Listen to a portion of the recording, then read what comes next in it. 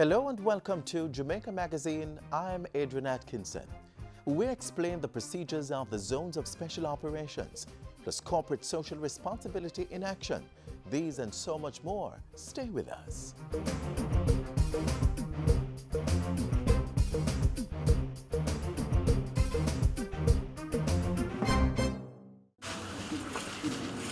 Nicky baby, come here. You understand, so I have to send you to your auntie so you can go to school and turn out better than me.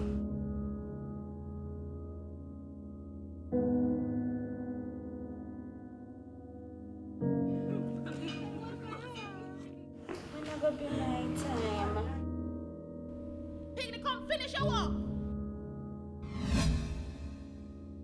If you or anyone you know has been a victim of human trafficking, call 811 or 1-888-PROTECT.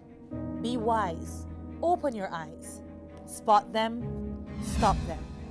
A message brought to you by the National Task Force Against Trafficking in Persons.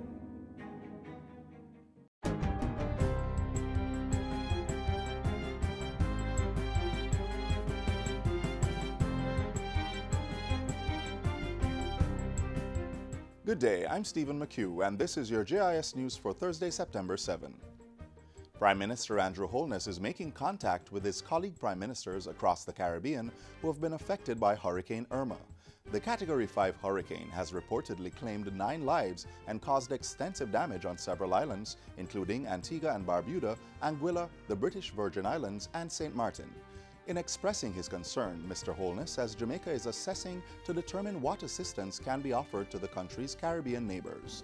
A statement from Jamaica House reveals that the Caribbean Disaster Emergency Management Agency, CDEMA, has its first responders on standby, subject to requests from national offices in the affected islands. In the meantime, the Foreign Affairs Ministry says it has and will continue to make inquiries to determine the welfare of Jamaicans on the affected islands. Prime Minister Andrew Holness has convened the first meeting of the Social Intervention Committee, which will play a vital role in the execution of the Mount Salem Zone of Special Operations. The meeting was called on Tuesday at the office of the Prime Minister with the leadership and representatives of the various ministries, departments, and agencies that will constitute the committee.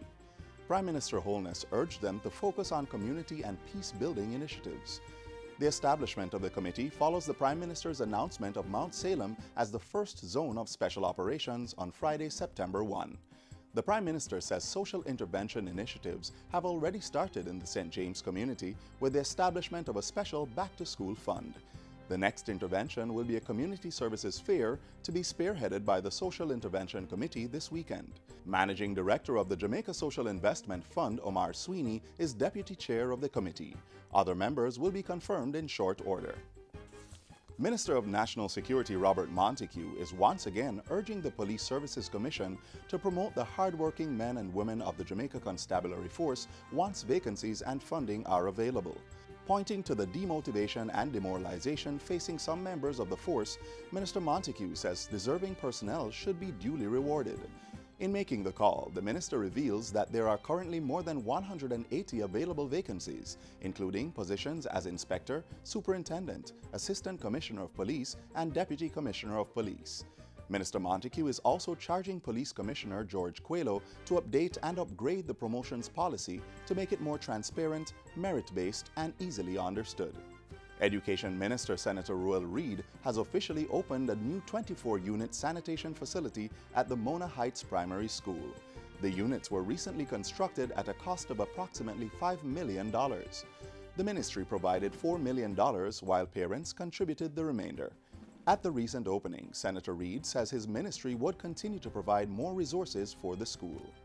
So we continue to invest into this institution to make it indeed a very, very first world institution. I'm looking forward to improving the infrastructure, bringing in more information communication technology, make sure you're properly wired and you have the latest technology in your classrooms, and making sure that the school can transition to what we call a school management system. And finally, Culture Minister Olivia Grange says there are plans for the establishment of Miss Lou Square in Gordontown, St. Andrew. The square is being established as a Jamaica 55 legacy project by the Culture Ministry in association with Miss Lou's Estate, the Gordontown Community Council, the Kingston and St. Andrew Corporation, and the Jamaica 55 Steering Committee in Canada. In her message to mark the 98th anniversary of the birth of the cultural icon today, Minister Grange says the Public Investment Management Secretariat has approved the project. A lasting tribute to the Honourable Louise Bennett Coverley. The centerpiece of Miss Lou Square will be a statue of the cultural icon to be completed in time for her 100th birthday. Other activities commemorating Miss Lou's birth included a floral tribute at her grave at the National Heroes Park this morning. A Thank You Miss Lou concert is planned for the Louise Bennett Garden Theatre in St. Andrew this evening. And throughout the month, the cultural icon's rich and diverse catalogue of work will be displayed through a series of activities across the island. And that's it for JIS News Today. I'm Stephen McHugh. Thanks for watching.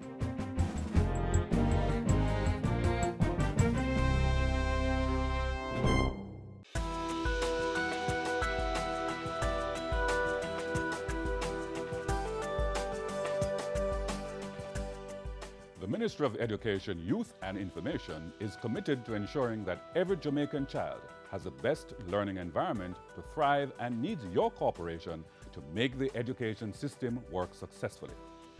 That is why we are ensuring that all Jamaicans have full access to secondary education. Tuition is free of cost to you, but the government can't pay for everything, so do continue with your voluntary contributions. These contributions cover the expenses of co-curricular and sports activities and school development projects. We have also increased our support for PATH students.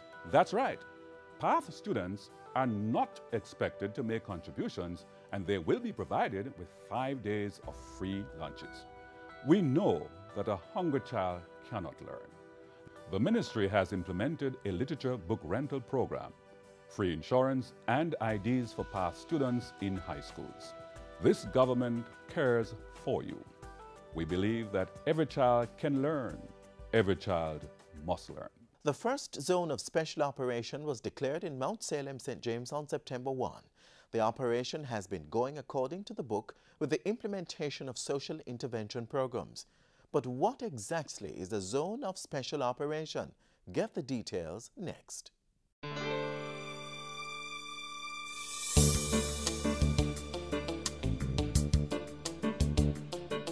To tackle crime requires a national effort, engaging all groups, interests, and communities. All hands must be on deck. And so government has moved to streamline these efforts with the passage of the Law Reform, Zones of Special Operations, Special Security, and Community Development Measures Act 2017. The law seeks to cauterize crime, promote community development through social intervention programs, all while respecting the human rights and fundamental freedoms of citizens. Here's how it works.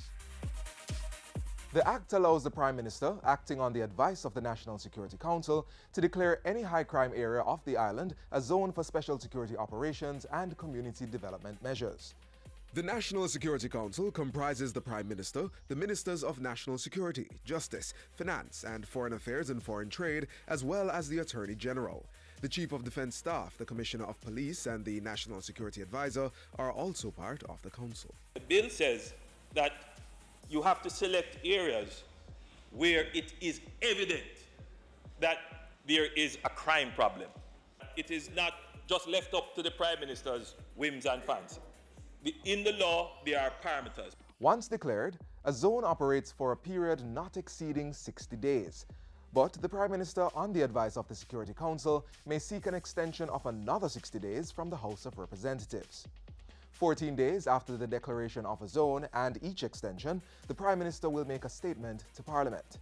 And the head of government in Council may at any time make an order revoking a zone.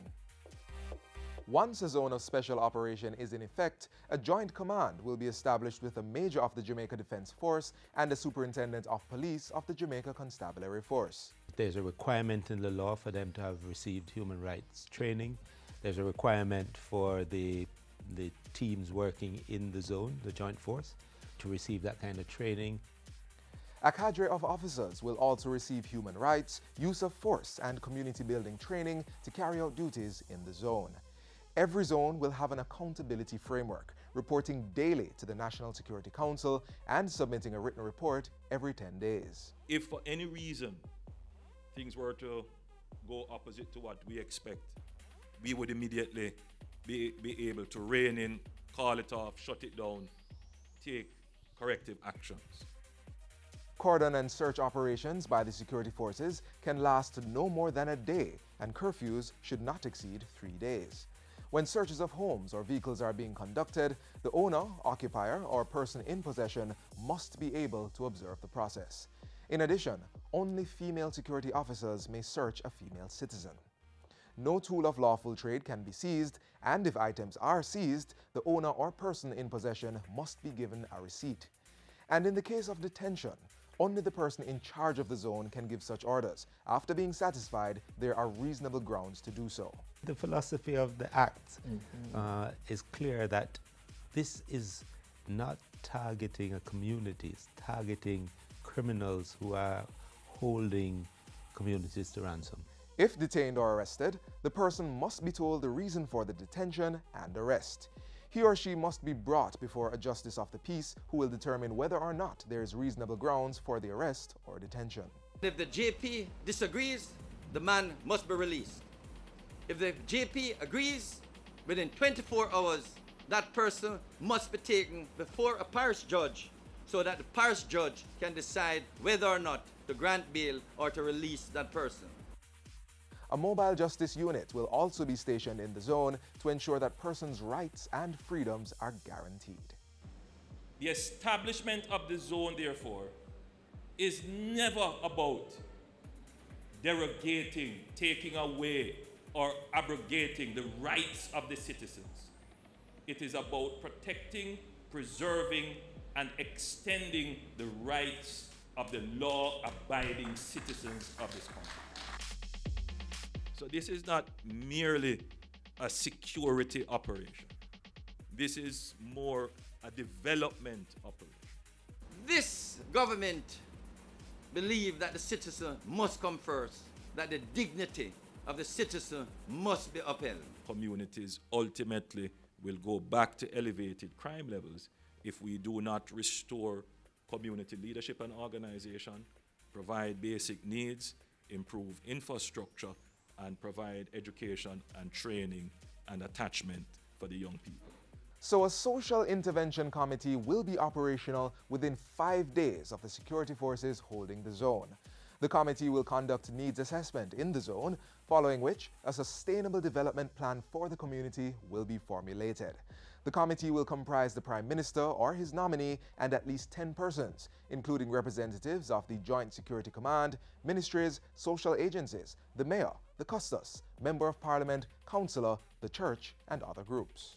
I am confident that the zones of special operations legislation will lead to a reduction in crime and violence.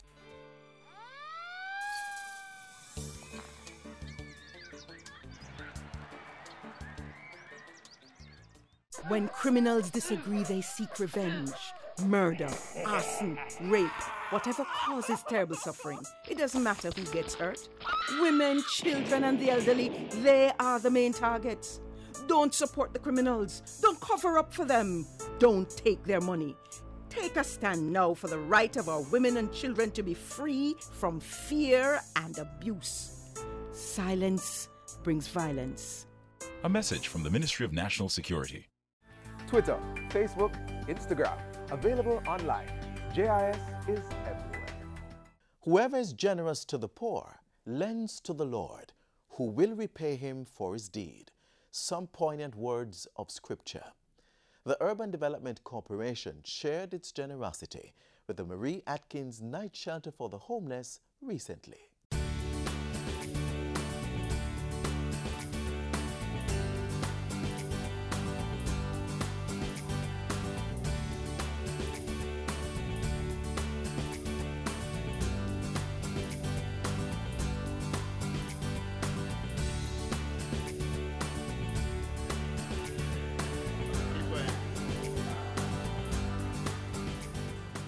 Making development happen is not just a tagline for the Urban Development Corporation UDC, it's a mandate they operate by.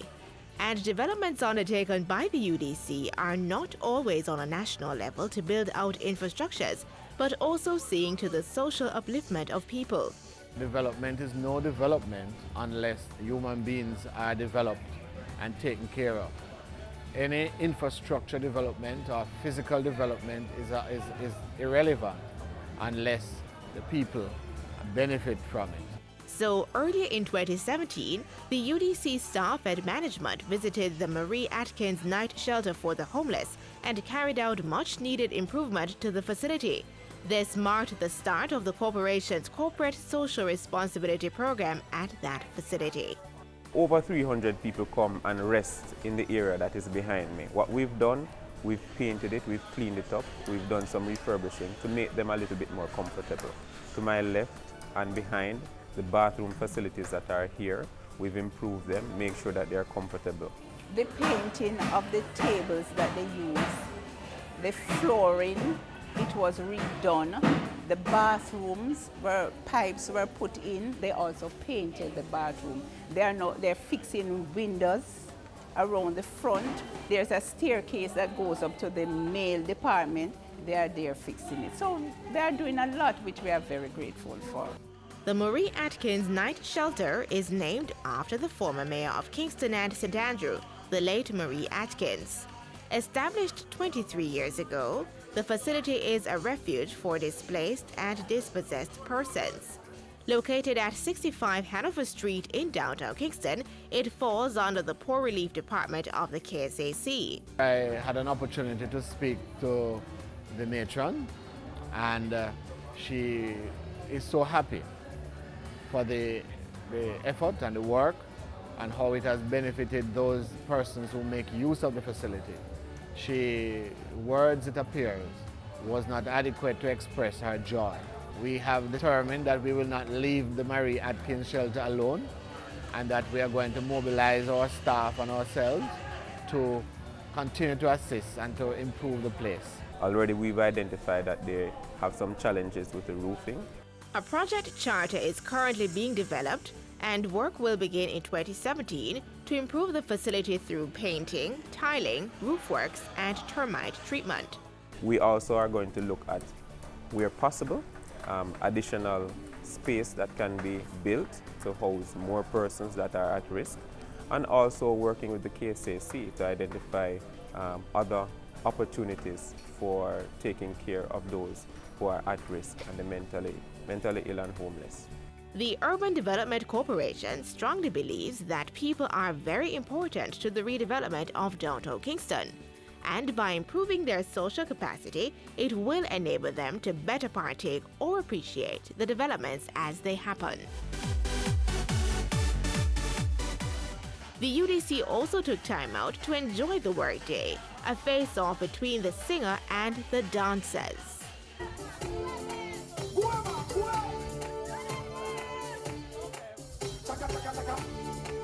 One hop this time. One hop this time. Right foot, 2 stumps. Left foot, 2 stumps. Slide to the left. Strangest feeling I'm feeling. But Jalo, we will always believe in. Till I'm laid to rest. Yes, always in the breast. There's no life in the west. So I know the heat is the best. The Urban Development Corporation, enabling social development in downtown Kingston. To learn more about the work of the Urban Development Corporation, call 656-8031 or visit their website at www.udcja.com. You may also follow them on Facebook, YouTube, Twitter, and Instagram, or visit their information center on the ground floor Kingston Mall, downtown Kingston. Jamaica comes alive for Jamaica 55. The Jamaica Information Service is inviting primary, secondary, and tertiary students to catch the vibes and join in the celebration by participating in this year's staging of the JIS Heritage Competition. Primary and prep school children, ages 9 to 12, enter the essay competition and tell us how you would want to see Jamaica in 55 years.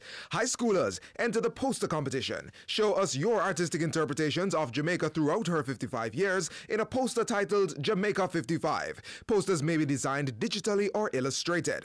Zoom, click, snap. Yes, tertiary students, the photo competition is back. Capture an image that best represents Jamaica 55. For more information on the competition rules and how to submit entries, visit the JIS website at www.jis.gov.jm. You may also send an email to heritageessay@jis.gov.jm, heritageposter@jis.gov.jm, or heritagephoto@jis.gov.jm, or call us at 926-3590-4. The deadline for all entries is October 31, 2017. So ready, set, go for prizes galore. JIS Heritage Competition 2017, celebrating Jamaica 55. You're just walking up and down like my auntie Rachel says. Keep by your mouth, the girl tree. Make your fool so lies. Spread out yourself. I've learned that people will forget what you have said. People will forget what you did. But people will never forget how you made them feel. Miss Lou made us feel happy, proud to be who we are. When you're talking to me, talking Jamaican. I mean, for second, you're blind. I wheel right through the gate, you see, man, and all the call them call. I wouldn't look. I don't business in them cascas. For my life is open book. On October 20, 2016, 10 years after her death in 2006, Jamaica's queen of social commentary peppered with laughter is again allowing us an unfettered view into her life. Documents she donated to the National Library of Jamaica upon her migration to Toronto, Canada in the latter years of her life have been archived and officially launched for public consumption.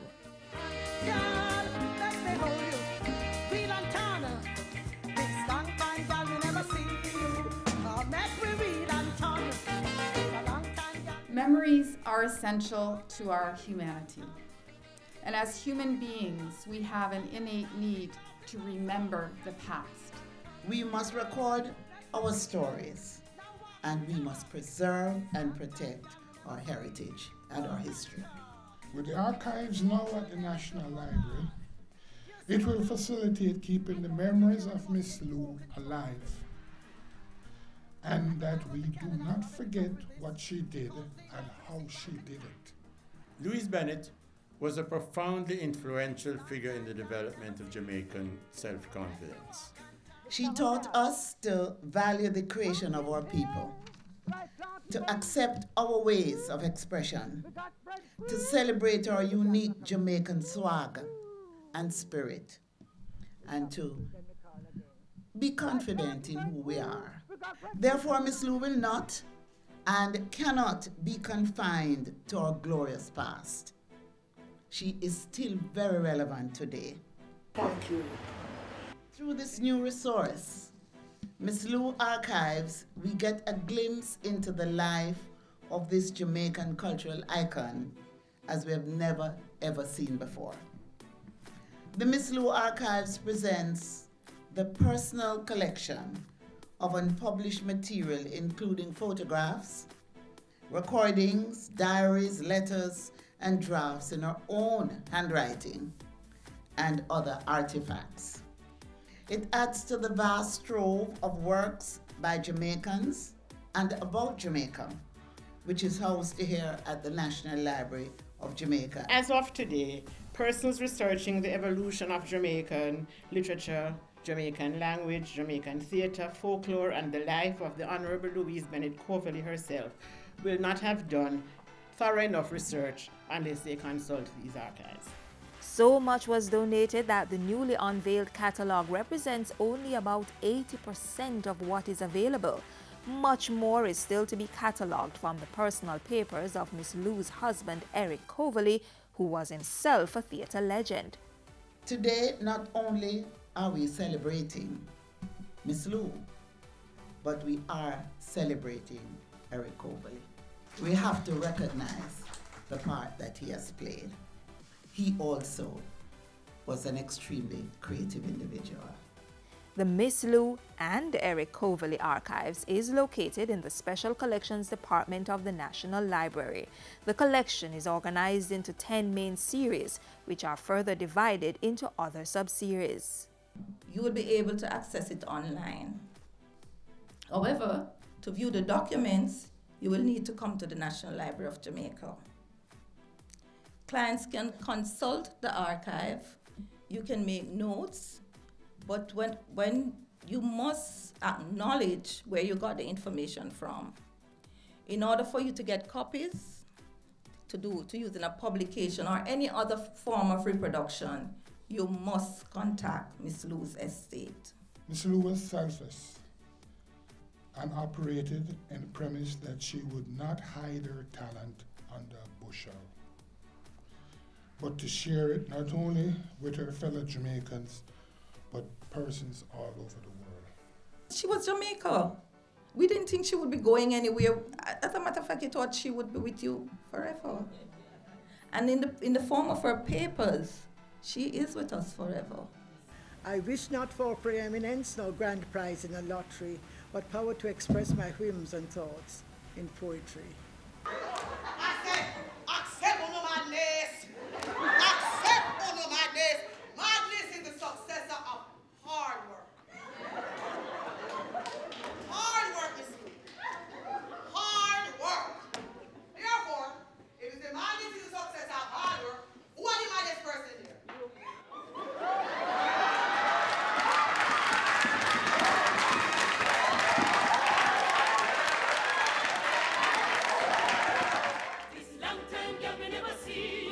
Joe just walking up and down like my auntie Roach say, keep by your mouth, the girl tree. You make your fool so lies, spread out yourself. Long time, girl, me never see you. Come let me hold your hand. It is a long time, girl, me never see you. Come let me hold your hand. We'll have John Paul sit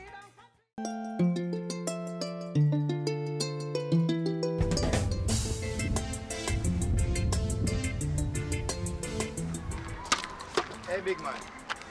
Where you do? You see that right? Wanna write about that? Dropping a bottle on the ground. So how that concern you, boss? Because this is my country too. And when you litter, it affects the environment that affects me and you too. Keep your garbage to yourself. Don't share it with us. We don't want it.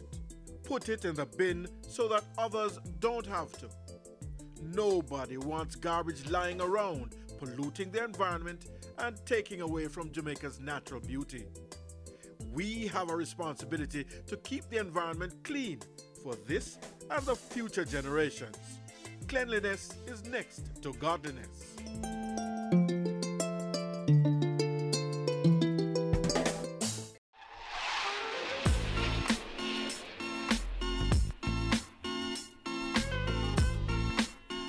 That's all the time we have for you today, but another program comes your way tomorrow.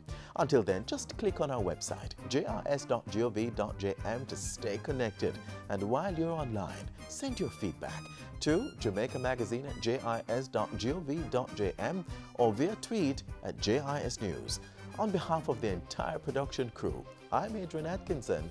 Do take care.